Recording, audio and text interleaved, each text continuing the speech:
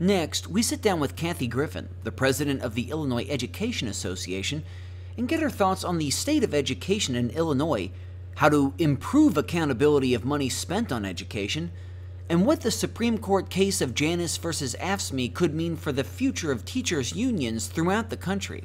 This runs about 50 minutes. Kathi Griffin, thanks for joining us on the Illinois Channel. Well, thank you for having me. It was just about a year ago, a little over a year ago, you were elected to this position, and I guess it'll be a year that you've been in office, you say in what, July? July 15th will be my year anniversary. And you were a teacher yourself, and you what, taught grade schools, I understand? I did. I was an elementary school teacher in Schaumburg, Illinois.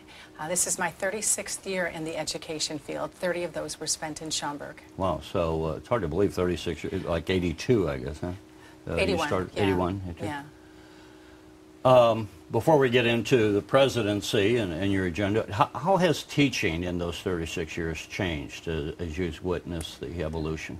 I think the biggest change has been the focus on testing and making a child's success depending on a test, as well as making a decision that if a child is not at grade level, well, then that teacher is bad. And that didn't happen back in the 80s.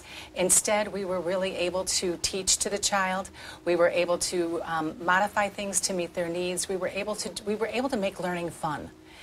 There were so many fun activities that we were able to do, but now, since we're caught in this testing circle, it makes it very difficult for us to bring the fun of education back to the classroom.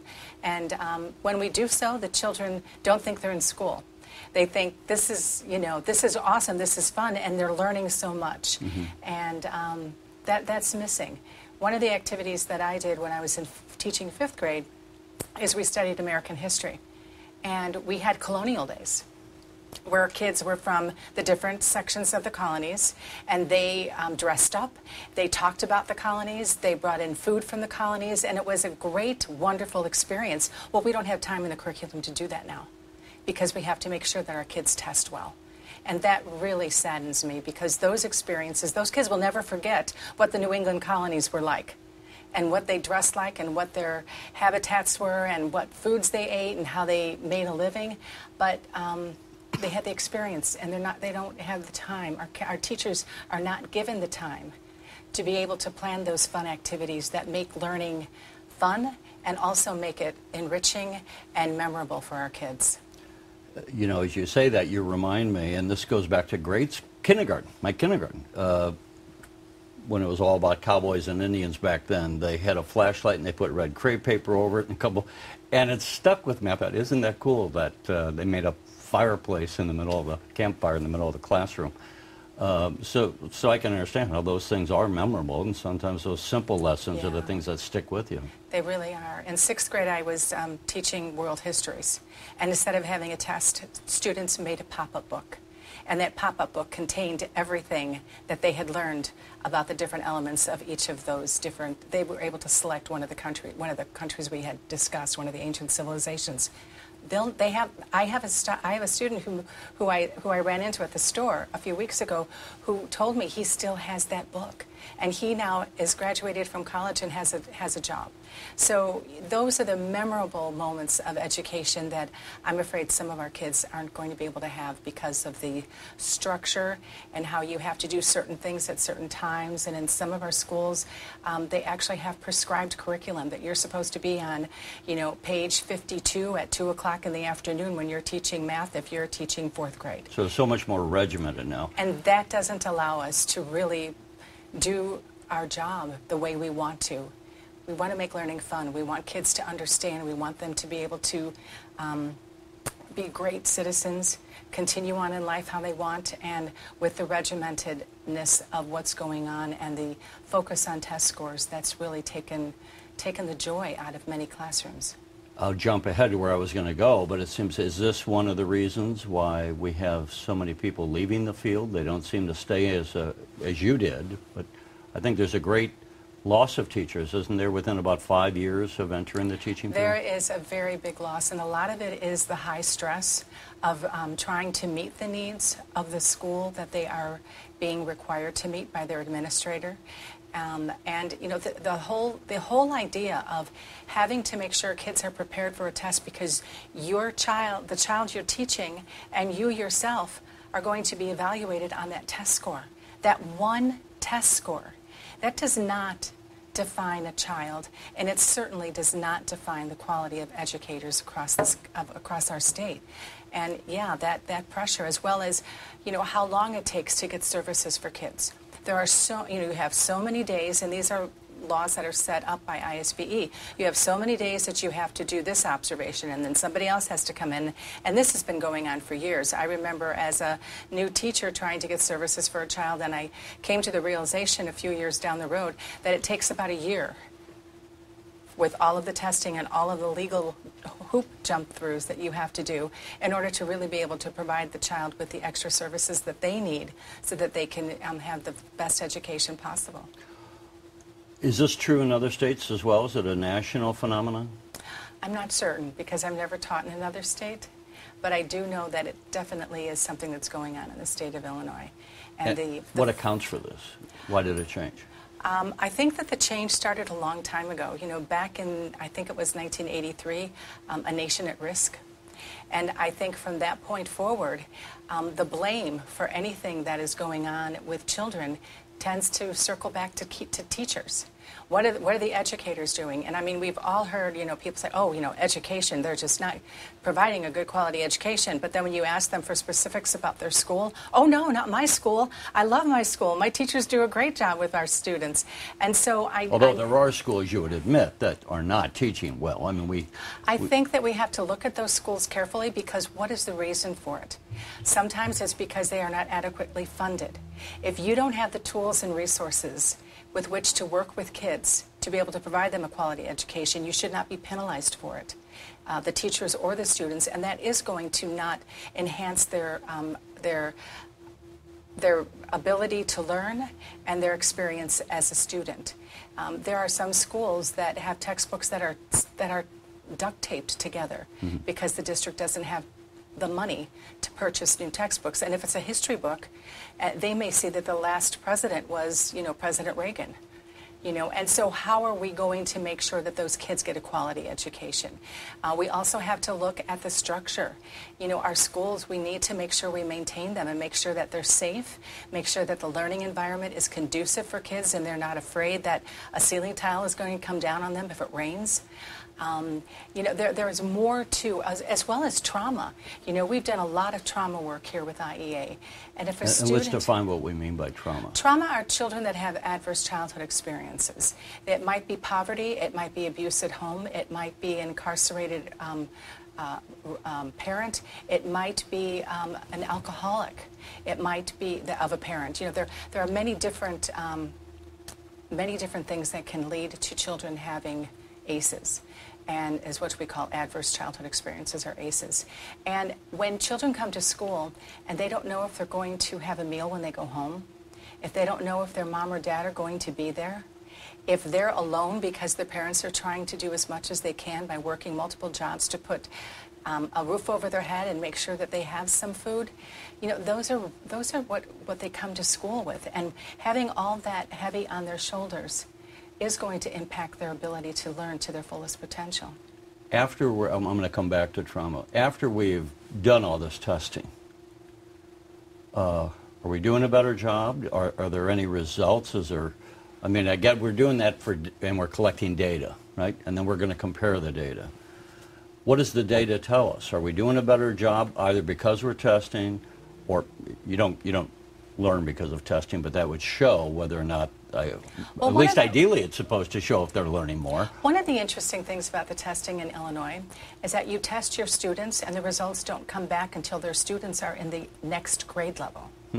So, you know, when we have, you know, teachers invented tests, so we're not anti-test. However, when I give a test as a classroom teacher, I'm giving a test based on the content that we have discussed as a class that we have, and I'm assessing if they have learned or if they have not. And if they have not, then I immediately know that I need to go back and I need to reteach what perhaps I didn't do a good job teaching or they didn't understand. That is what a test does.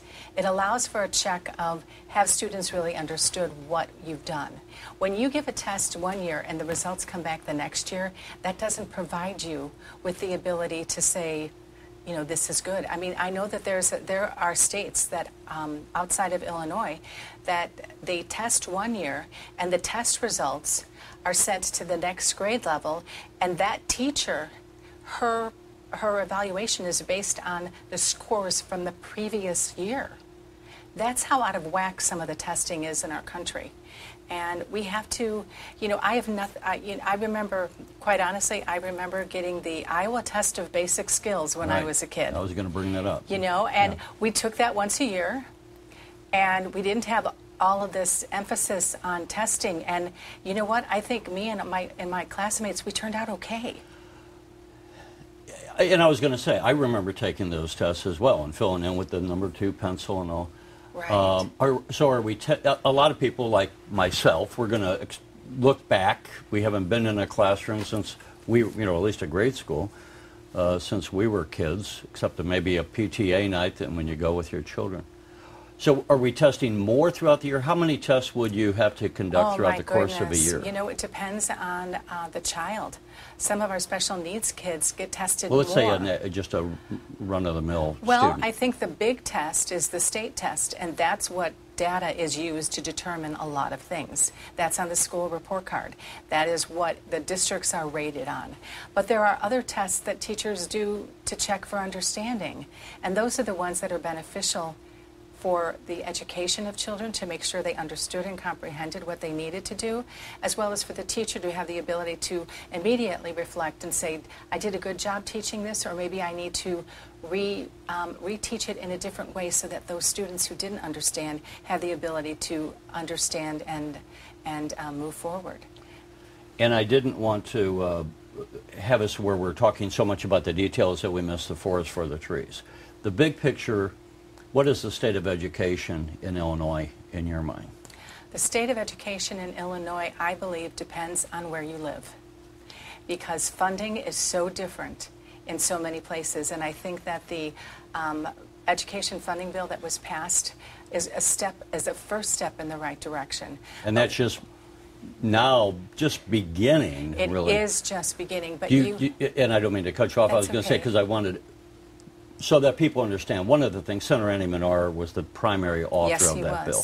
And it was to overcome the disparities of district from district funding, because you would have agricultural areas with a lack of commercial establishments, or areas such as in East St. Louis or South Side Chicago, where they didn't have commercial establishments, the property values, let's say, are low, and they just didn't have the money. And the idea was we shouldn't have someone's educational future be dictated by the zip code you were born to, right?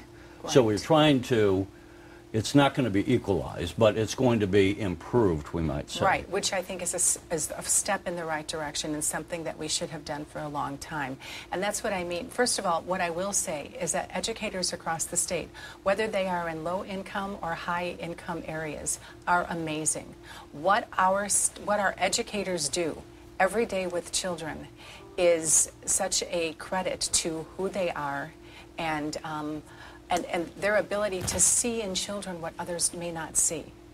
And that doesn't matter where they go, because you know, I taught in Schaumburg School District, which is more of an affluent district. Local property taxes pay for a significant portion of the district's bills, 87 to 89%. You know, we should not be getting extra funding because we live in an area where there's a lot of density in housing, and people that live there have chosen to pay more for their schools. Well, that school district and the opportunities that those kids get are going to be a lot more than kids in East St. Louis who don't have that funding mechanism to support. That doesn't mean that the kids in East St. Louis shouldn't have it, because they should. Every district, as you said, no matter where students live, should have the tools and resources across the board to make sure that all students are able to achieve to their potential. On the test, would you argue that actually, let me just anecdotally, I had a friend who was a teacher in St. Louis and taught English in high school, and she was complaining about the very same thing you brought up, that I'm always having to force to teach to the test. So I want to bring in Shakespeare, but Shakespeare's not on the tests, so no more Shakespeare. And I think one of the bridges of a lap, what I'm trying to achieve here, just with this interview and our coverage, is to bring all citizens into those realms so that you and I can understand the agricultural people and the medical people, and they can understand what we're talking about in your realm with the education. Are we diminishing the, as you and I would have been raised, and just with the Iowa test scores, and where the teachers arguably were more creative because they could be, and not as regimented in the classroom as they are today? Are the students of today getting the same quality of education that, therefore, that the adults who might be watching this and grew up being educated in the 60s and 70s and 80s? How would you compare? Because you were teaching then and somewhat a student in some of those years. And yes, I was. I think that the quality of education that is provided by educators across the state continues to be excellent.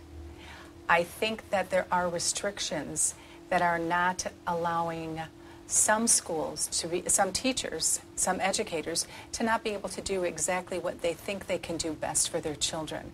I think that we need to get away from the testing. To the extent that we're doing it. The extent that we're doing, yes. No child left untested is what we've been saying. And, that has to change because there's so much more to our kids. They are just amazing.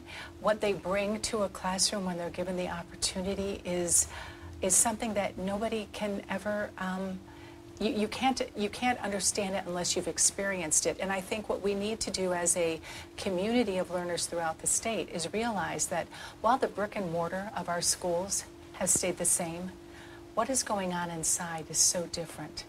The technology that is used when you have the tools to be able to do so, to enhance learning, is amazing. But if you're in a district that's still on dial-up for the internet, those students are not being able to benefit from the tools and resources that other schools are.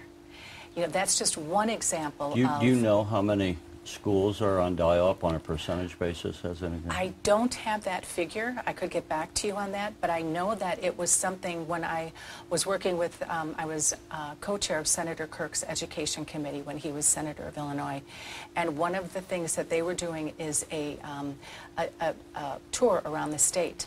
And I remember Senator Kirk calling me and saying, "You were so right. I can't believe that there isn't internet connectivity to some of our schools." And I said, "Well, yeah." I said, "We need to make sure that we get that to them because they're losing out on what could really enhance their education." I know my daughter's a teacher. She teaches second grade. And her kids Skype. And they have friends in England. They have friends in Argentina. They followed the Iditarod journey with one of the people. They've talked to authors. They've had so many wonderful experiences because they have the tools necessary to allow them to have those experiences. There's so much. I feel like we're going to throw the stone across the proverbial pond and skip along to different things. One of your jobs, I think, is education. And it would be somewhat like a lawyer, on one hand, to represent your members and to educate, let's say, lawmakers and other people in the field as far as what we're talking about. What are the realities that you want to bring to the table? When you talk to, therefore, lawmakers in the General Assembly and you say, we should have this change or we should have that change, if you were granted the baton of power and could wield it to make all the changes that you wanted on your agenda, what are some of the things we would be doing differently in schools? One of the things is we would fully fund public education in the state of Illinois. And what does that mean, fully funded? And who says that level that you would give us means fully funded? I believe that the Constitution says that the state has an obligation to fund schools to a certain percentage. I don't know the exact percent, but they're not meeting that obligation now. As I said, Senator Menard's bill that passed is a step in the right direction. But we also have to make sure that our schools are safe for our kids. If you go into a school and you have ceiling tiles falling, you have a rodent problem, you have insects that are crawling around, that is not conducive for children to learn, and it's not conducive for any human. But we have schools that are like that, and we have to take care of them. We are the key. We need to make sure that the environments that our students are going to give them a quality education are environments that you would want to work in, that all of us would want to work in, not something that could be threatening to our health or threatening to our safety.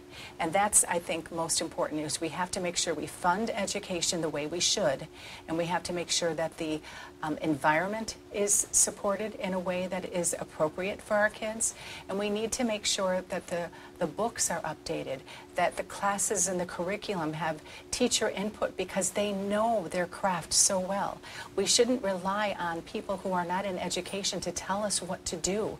We went to school, we work with children, we know what has to be done, so we need to have the respect to be able to put those into practice so that we can best educate our kids. Let me just bring up something. You're going to hear opposition when you talk to people. You probably handle opposition all the time. But honestly, so if I was a little... but honestly, we have opposition, but there are so many people that are thankful for their public schools, especially the public schools in their neighborhood. Well, and I think the vast majority of people were. And yes. I think almost everyone in America would say, looking back, I don't remember what year, the 80s, or when did we start public education in America? I don't know. Somewhere back in the 1800s. It's a wonderful thing. So everyone alive today is, I mean, we would all, acknowledge we wouldn't be the United States of America and the gorilla on the world stage, 800-pound gorilla economic, the leader in all the things that we lead in, were it not for having a good education. Right. One of the things someone would likely say in the legislature, or some of the parents, but they say, look, in every field we have bad players. We have bad doctors, bad journalists, bad lawyers, etc. We have bad teachers. If we give you more money, and you say this is the amount we're supposed to have, and I say I'll sign off on that, but what accountability do we get? When do we say Sally Joe's a bad teacher and ought to be fired? And I think sometimes people think the problem with the unionization of teachers is that the union always wants to protect everyone no matter what. I don't know if that's true. That's why I want to hear from you. But I think that's one of the complaints that we get. And so therefore we have bad teachers. They might be 1 in 100, maybe 1 in 1,000. I don't know what the number would be. But that too many times we're protecting people's jobs instead of getting the bad players out of the profession. And I would say, by the way, I don't think that's just in teaching. I think that happens in medicine and some other fields as well. But what would you respond to that? What accountability do we have for stepping up our funding? Sure. Well, when you're focusing, not stepping up funding, but when you're focusing on removing teachers who may not have, this may not be the best fit for them. Right. We have administrators at all of our schools. Administrators gather evidence. When the evidence is gathered, a teacher can be removed. There isn't any, all we ask is that there's due process. When I would go to, if there was a teacher that wasn't performing well, and I was called into a meeting as a local president, I would make sure that they followed the rules, that they gathered the evidence. And then if the evidence said that this teacher was not good for kids, that teacher would be dismissed. There is nothing preventing... How long of a process is that? It depends on the... it depends, but I mean, usually, sometimes people complain, and I yes, I want to ask because sometimes people complain and they don't know what they're talking about, right? Right. So just to clarify, if getting rid of a bad teacher is a 5-year process and costs $1 million, I'm making that up. No. But I mean, that would be cost prohibitive. And I could understand that. Is it a 1 month thing? Is it a 6 month deal? I'm going to say it's between. I'm guessing. Yeah.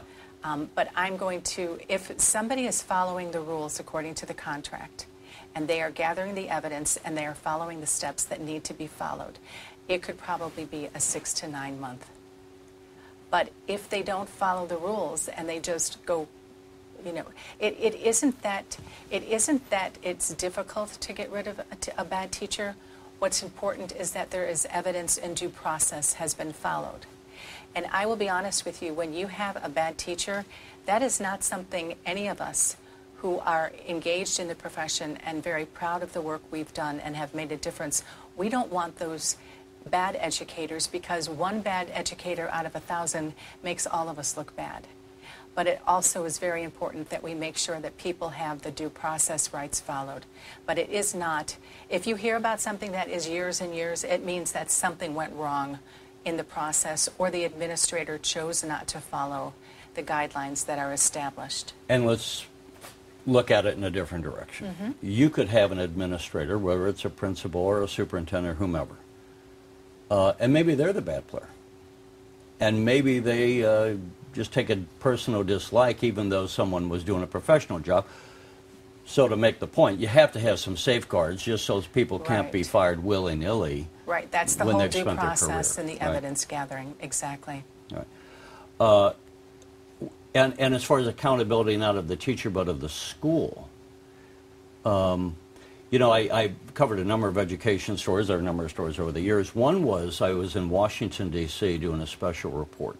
Now, they were spending, and this was in 2003, $13,000 a year per pupil. Illinois is spending approximately $6,700 or so.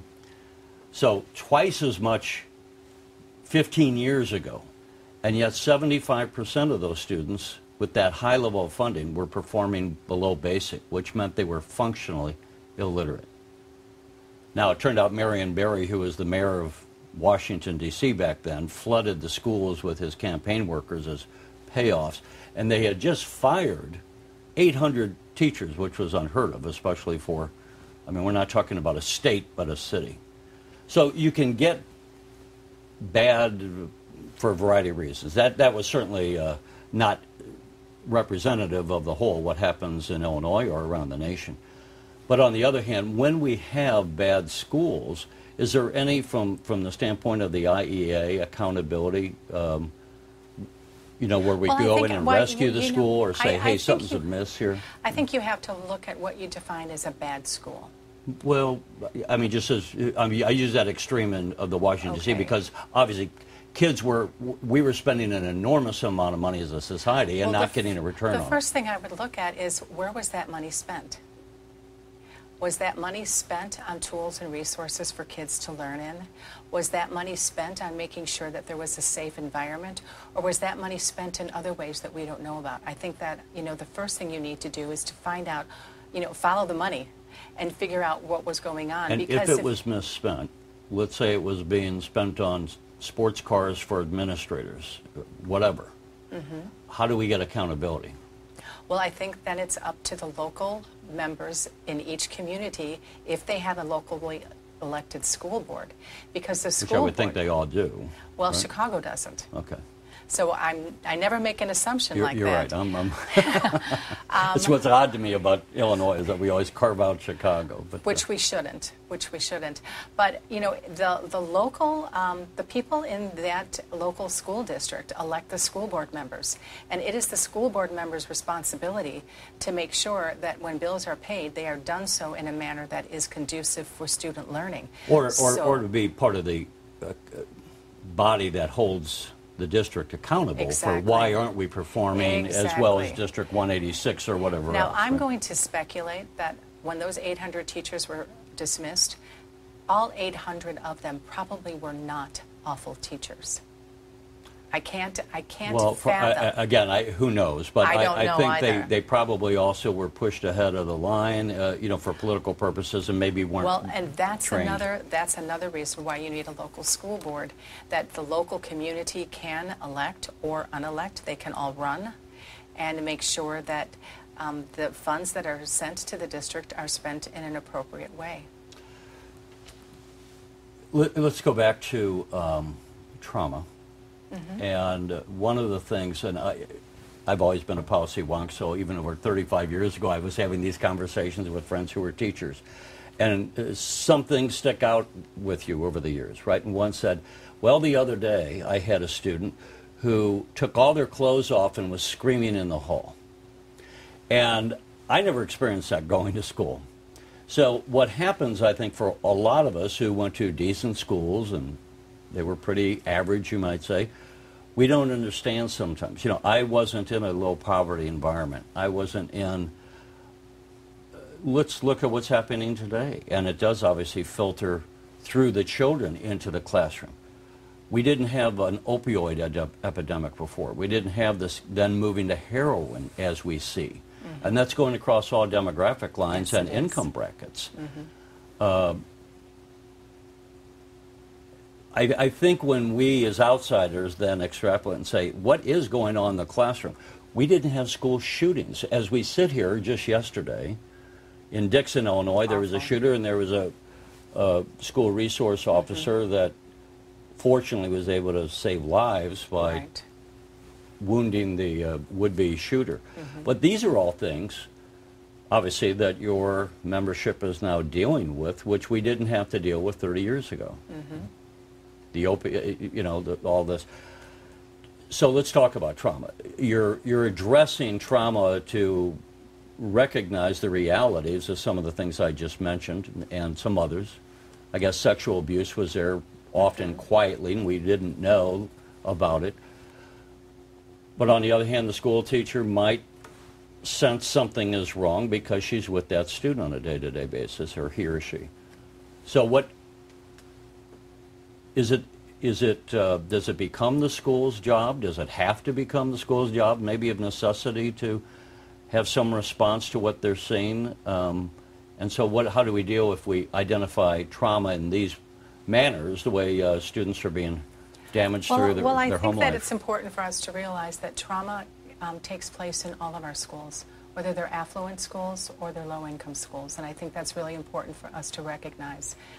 I think what we are doing with IEA is we actually are bringing together teachers, administrators, community members, social services, and so on, to train them in recognizing what attributes will a student have if they are having some trauma or some ACEs, adverse childhood experiences. Having the knowledge allows you to be able to work with that student better. I truly, from the bottom of my heart, do not believe that a child comes to school and says, I'm going to get in trouble today because that's what I want to do. I don't believe that is in their heart. But some children come to school because it's the safest environment for them. And when children feel safe, they often act out. And so as educators, we have to realize that the student who may have acted out, instead of immediately saying, you're going to the principal's office, we need to have a conversation with them. We need to talk with them. We need to find out what's going on so that we can provide the services that they need. Right now, IEA has already trained... Can I interrupt there on that we have to provide the services they need? Is we the schools? I think it's the community, the school. You know, we need more social workers. We need more counselors. We need more psychologists and nurses. And what I want to insert here, or to ask, so if we identify a student, are we funding those services in the school budget, or is the school sending out those students to be treated in other people's budgets, the hospital's budget, the mental health budget? Currently in Illinois, we're not working with all of the other agencies, and I know that Senator Lightford, who has been one of our champions on trauma work, and educating educators and communities on trauma, has mentioned we need to start pulling our resources together because it can't all fall on the shoulders of schools. Right. But at the same time, we also need to make sure that our educators are aware of the signs and how to go about having those conversations, how to relate to those students and not immediately say, you're out of here, you're kicked out of school for this behavior. We need to have those conversations.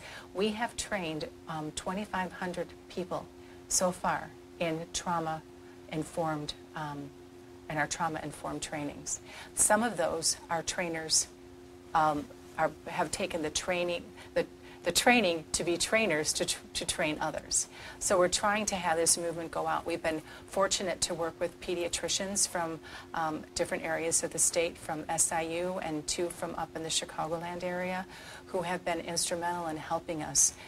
We've also, in the South Suburban area, we have a partnership for resilience, which focuses on trauma, but it also focuses on, there are kids there who have had problems with school, and we find out when a vision van comes up, it's because they can't see.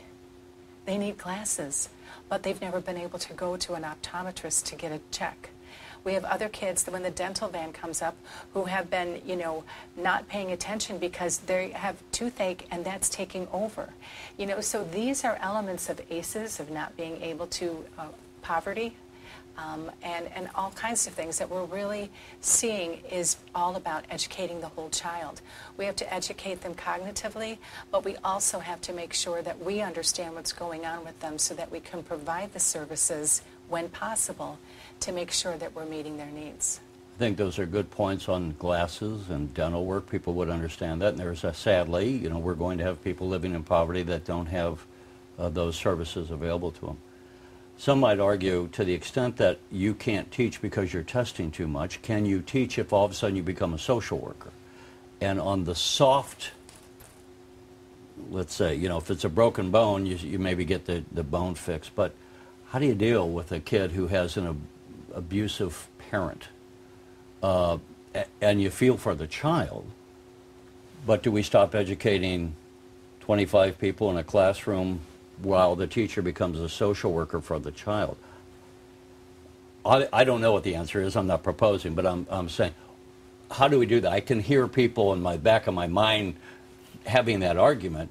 If we turn the schools, so do we say, hey, that kid needs to go out and be treated because they're suffering, and maybe we have the Department of Human Services get involved? Well, you know, that's something that we might be able to do in the future. But right now, I think if we have more social workers and more counselors and more nurses, they can, you know, if a student acts that way, I then, as a classroom teacher, have a resource that will be on site at the school to begin that process. And I'm not a social worker, but I know that they have lots of connections with different agencies in the community, and they might be the ones who could answer that question better than I.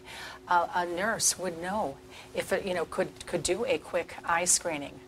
We do it with our young kids all the time in areas that have the ability to do so. So let's do that eye screening and see what we can do, and then connect them to the Lions or, you know, whatever groups might be able to assist that child. I would say the average person probably clearly understands that one pretty, and that's I think not only reasonable, but I think can be handled in a reasonable. But you know what, I would, unfortunately I'm not a social worker, but I know that a lot of our schools that are able to have social workers, they do take the time to talk with those students that are in need, and that allows classroom teachers to be able to carry on with the education for those other kids that are still in the classroom. I want to make sure we get to a couple other things without going 4 hours, which we probably could, I think. But let me ask something that just occurred on this thing. I think it was roughly 30 years ago we had Head Start as a program, so we're taking preschool kids, and often the idea was along these lines to get them to where they can, whatever, learn their colors and ABCs. I'm not all sure what they teach, but also to get them a meal and kind of get them ready just to the regiment of going to a school. Have you seen from your own teaching or just from your conversations in the field, has something like Head Start made a difference that is obvious? Head Start in early childhood is basically what you're talking about. They make a huge difference. We know when a child comes to school ready and when they don't. I remember our kindergarten teachers, you know, that is a difficult, although people think, oh, a kindergarten teacher, that's an easy job. Well, when students walk in the door, some have had early childhood experiences, and they know their letters, they know their colors, they know, they know their address, they know how to tie their shoes, they have all that. And then you have others who come in and don't even know how to hold a book the right way because they've not had that experience. So anytime we can provide early childhood, which is becoming more and more common in districts that can afford it because we see the benefit of it, we want to do that as well as with Head Start. When you do some of that on the front end of a child's learning, oftentimes you then reduce the probability that they'll need special education as they get older. So anything we can do to support early childhood education, Head Start, and so forth, preschool, we need to continue to do that because it makes a dramatic difference in a child's ability. Let me go into something, and I'm trying to not just purposely ask about things that are That's okay. not on all the things, but technology is revolutionizing every field. Yes, it is. I think we all know that, just inherently. When we have someone like Head Start, it could be any age, it doesn't have to be younger, but the point is you're going to have people who are at different levels. Mm-hmm. And in some form, we are teaching as if it's the 1880s. We have a teacher in front of a classroom talking to however many people we have, 15, 20, 30. You need to go visit a school. That's not what's going on inside schools. Well, maybe I probably do, but where are we going with technology is more the question, and to what extent is the field at large, everybody, the administrators, the teachers, looking at, maybe with my goodness, look, we're just about to have the virtual reality come in, where I had someone down in Massac County tell me we have kids in high school that never left the county. But with a virtual reality, they could take a tour of Paris and be walking down the streets of Paris when you're talking about the French Revolution, or, Stratford-on-Avon when you're talking about Shakespeare, if you ever do. What do you see looking into the future? What are those trends of technology, and to what extent is that an opportunity? To what extent is it a challenge to integrate this for the students, to train teachers? So we don't want to make it just always sound like you're just a union. You're educators.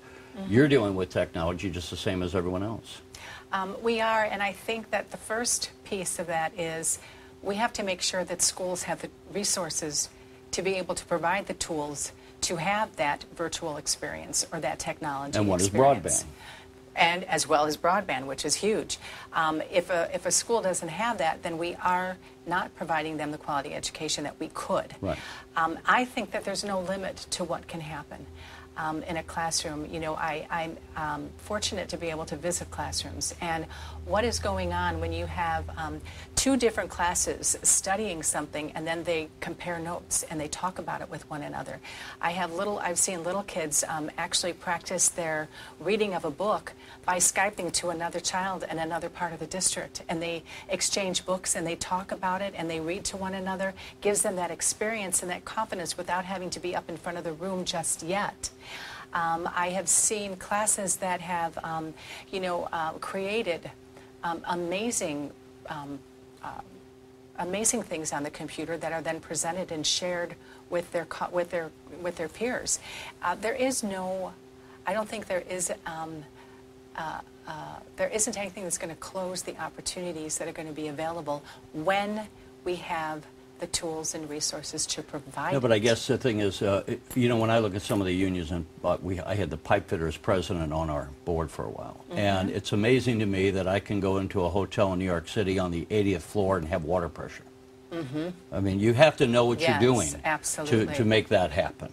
Mm-hmm. So I look at unions not in the traditional way that sometimes people think of them. I look at them as educators. Whether you're educating the next generation to be pipe fitters, or airline mechanics, or airline pilots, or teachers educating teachers. And to what extent are we looking backwards? And by backwards, I mean dealing with what comes to us on our plate, like this craziness of school shootings that you have to deal with. And to what extent does the industry look forward and say, we are going to have virtual reality. We have all this technology. We didn't even have these cell phones 10 years ago. And how do we integrate that? And who looks at whatever technology it is and says, what can we do with this instead of how we've done it before? Do you? I do understand. Is that part of your job? We have professional the field? development for our members. We have both online professional development as well as in face-to-face professional development. In addition to that, whenever we meet, we are always talking, teachers talk shop all the time. So what cool thing did you do with your kids today? And what did you do with your kids? And in our schools, through professional development that is there, teachers share different strategies and different things that they're doing to constantly improve. And that's one thing that I know, every teacher I know of. I don't know everything. And I'm always wanting to learn, right, because the more I learn, the better it is for my kids. And so it isn't like we're not continuing to move forward. We are constantly sharing what we're doing. We are constantly educating ourselves. We are constantly providing professional development where we can to make sure that we have teachers that are on the cutting edge of technology and be able to infuse that into their classrooms in a way that just seems natural. Instead of, back in the day when computers first came out, you had computer classes. Well, now computers are part of your classroom if you're in a district that can afford those tools and resources, and it's just embedded into what you do daily. And I can just imagine, I think we all ought to imagine, if you were to take a Wilmette school district and compare it to an East St. Louis school district, not to pick on East St. Louis, but I mean, there's going to be pockets of poverty around the state, and we're going to have broad inequality as far as the resources in the schools. And that's wrong. We as a society should never allow that to happen. And we have allowed it to happen. And we're taking the first step to correct it. And I would say, and I say this as someone who's had a business owner and bought equipment. Equipment tech is cheap because it lasts for years and doesn't ask for a raise. I mean, you don't know. It's a static Sure. investment for at least a period of 5 or 10 years, typically, depending upon what it is. And even if it's a little outdated after 10 years, it's better than not having anything. So let me go to, before we close out, one of the bigger issues that could be certainly bubbling up, and we anticipate as we tape this in the middle of May, probably within the next 2 to 3 weeks, 3 to 4 weeks, we'll get a decision from the U.S. Supreme Court on a case that came out of Springfield, Illinois, and actually was prompted by a lawsuit brought by Governor Rauner. Mm-hmm. That could hold huge implications, not just for educators, but and it wasn't an education issue, but for unions in general. And that was the Janus case, named for a state worker in Illinois, Mark Janus, here in Springfield, who doesn't want to be forced into being part of the union. If that were to be granted, if Mark Janus wins that case, then people could say, I don't want to be represented by the IEA. Give us your overall thoughts on that case, and what are the implications for society that we should care about this? Well, I think, as you stated at the beginning, the case was originally filed by Governor Rauner, and a judge said he would not be the appropriate person because he was not part of a union. He didn't have standing. He didn't have standing, exactly. So he found a AFSCME employee, Mark Janus, who wasn't happy, and he put his name on it. And we also have to be cognizant of the fact of who is funding Mark Janus's case to the Supreme Court. And it is very wealthy people who are not pro-union. But they have their right to have their arguments too, right? Oh, absolutely, absolutely. However, so I'd want to hear the merits of the argument. However, in my opinion, what is being done is very wealthy people are trying to take the voice of the middle-class worker away. I think that's what this is about. It is not about whether Mark Janus has never turned down a raise. He has never said, I don't want my benefits. He has never done any of those things. And so when you are represented by a union and you have collective bargaining and they bargain for you your wages, your benefits, your working conditions, you should, since you are benefiting from that collective bargaining agreement, you should have to pay a portion. And that's what agency fee people do. Okay? What if, just for the sake of argument, someone said, I don't want to be, let's say Janus wins, you would still have the IEA, you would still do collective bargaining. The difference is teacher Sam might say, I don't want to be a part of it. Would it be fair and okay if teacher Sam then didn't get the raise or didn't get the benefits? Well, we would still be the bargaining person for teacher Sam. Okay. And could he be forced to pay his dues but not be a member? If the Janus case prevails for Yes, Janus? yes. No. He would be what we would call a free rider. Okay. Somebody who is benefiting from collective bargaining, who is benefiting from the collective voice of unions, and just walking down the street with a smile on his face. And quite honestly, that's a really sad place to be. And if the Janus case does not go in our favor, we're going to have some changes. We definitely will. But I truly believe that members that will stay with the union are those who will make us stronger than we've ever been before. We have to take into account some of the states around us, or not around us, but you've got West Virginia, you've got Arizona, Colorado, Kentucky, Oklahoma. Those are states that they are right-to-work states. They all went on strike. And before we had the collective bargaining agreement in Illinois, we had more strikes than we've ever had before.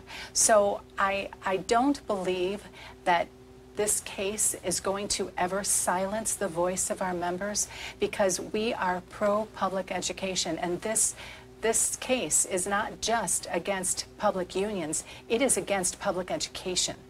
We need our voice because our voice protects our students. We need to have the voice so that we have, we know what conditions we want, because a teacher's working conditions are a student's learning conditions. We need to be part of those decisions as to what is good for curriculum and what isn't. We need to have a voice because our voice will make public education continue to be strong. And however this case turns out, IEA is not going away. We will continue to advocate for our members and, most importantly, our students, because we believe in public education and the importance of it.